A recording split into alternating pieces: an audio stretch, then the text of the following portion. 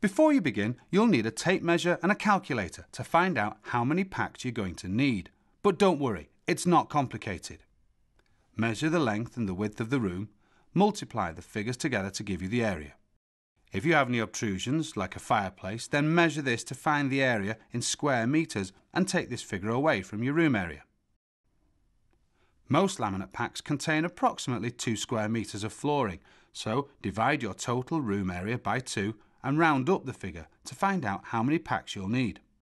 It's a good idea to add 10% to this to allow for any mistakes.